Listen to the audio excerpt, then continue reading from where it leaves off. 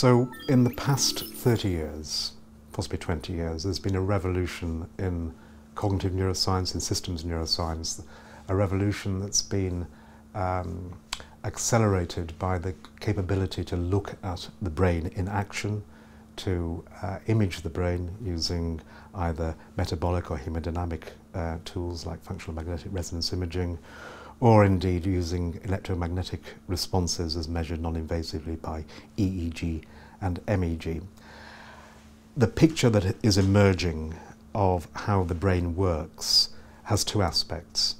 On the one side, it is clear that different parts of the brain are specialized for processing particular aspects of our sensorium, for doing particular cognitive operations like, say, memory or attention or processing of emotions. Nearly every job that your brain does that you can conceive of probably has a dedicated brain system or set of areas or regions that talk to each other. So that's the principle of functional specialization. And when that specialization becomes segregated in a little cortical area, say the size of my thumbnail, for example, visual motion processing roughly in this part of the brain here, that segregation is known as functional segregation. So a segregation of a functional specialization for doing a particular thing of the many things that the brain does. We have, for the first 10 years, spent a lot of time with careful experimental design, rigorous data analysis, trying to assign functional specialization to different brain areas to build a map of what different parts of the brain are responsible for. This is known as cartography. It's also been criticized as neophrenology. So phrenology was a procedure many centuries ago whereby it was thought literally by palpating the skull and feeling for little lumps and knobs and bumps, one could diagnose and infer the sort of person and the competences and the functional processes that the brain was engaged in simply by palpating. And many people think that functional neuroimaging, functional imaging, suffers from the same philosophical shortcoming just by looking at bumps in metabolic activity or regional hotspots, often referred to as blobs.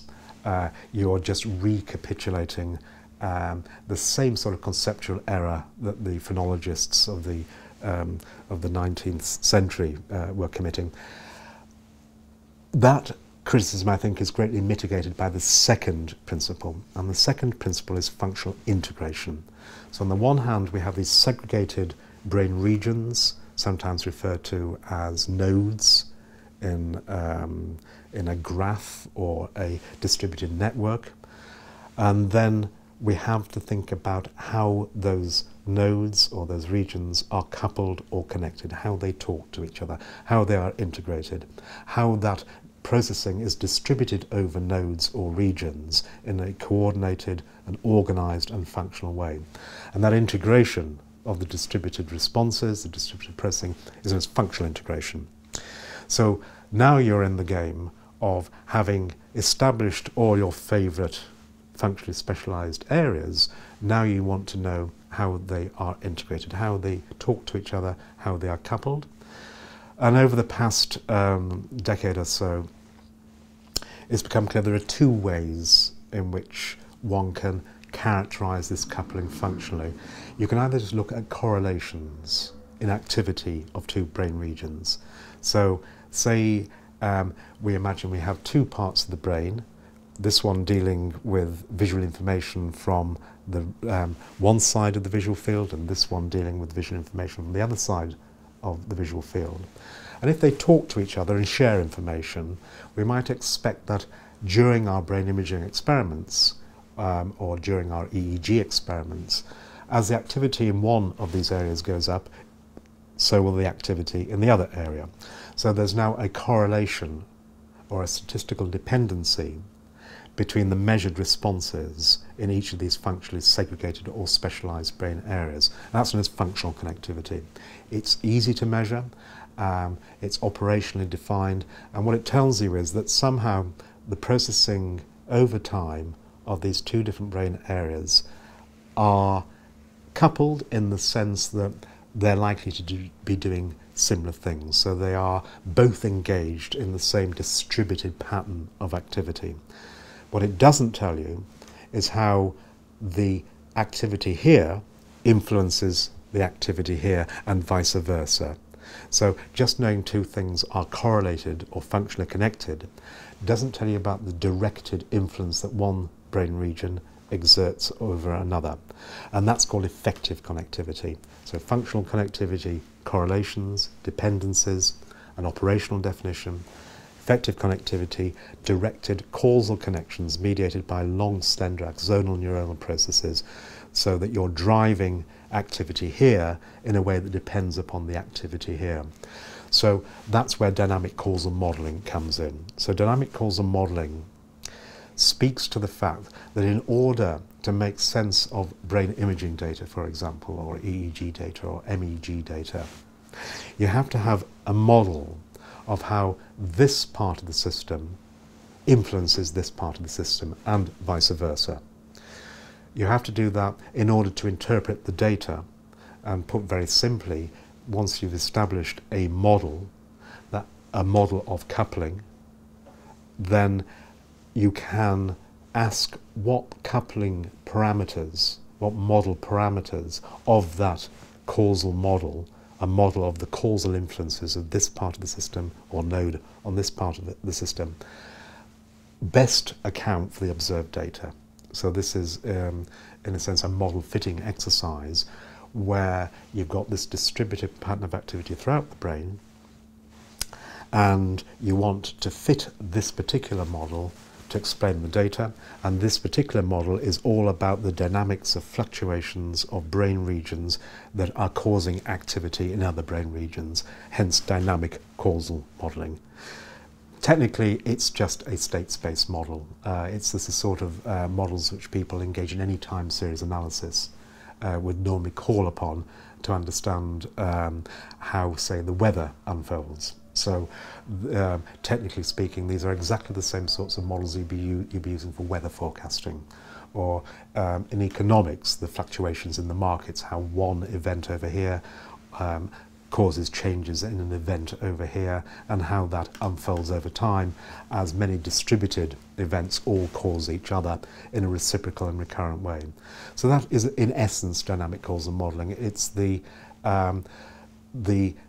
technology that has been brought to bear on deep questions about functional integration, about functional architectures. So we've moved beyond the functional anatomy of functional specialization and segregation, and now we're talking about networks, distributed processing, and architectures that are equipped not just with where stuff is happening, but how stuff here is distributed and influences and causes stuff over here. And then there are all sorts of interesting questions about the brain network, about what has recently been called the connectome. How does that architecture inform our understanding of how the brain works? So one simple example here would be the notion of a brain hierarchy. The idea that there are certain nodes or regions in the brain that are very close to sensory information, say the back of the brain in receipt of visual information, primary auditory cortex, and on the side of the brain directly in receipt of hearing or auditory information.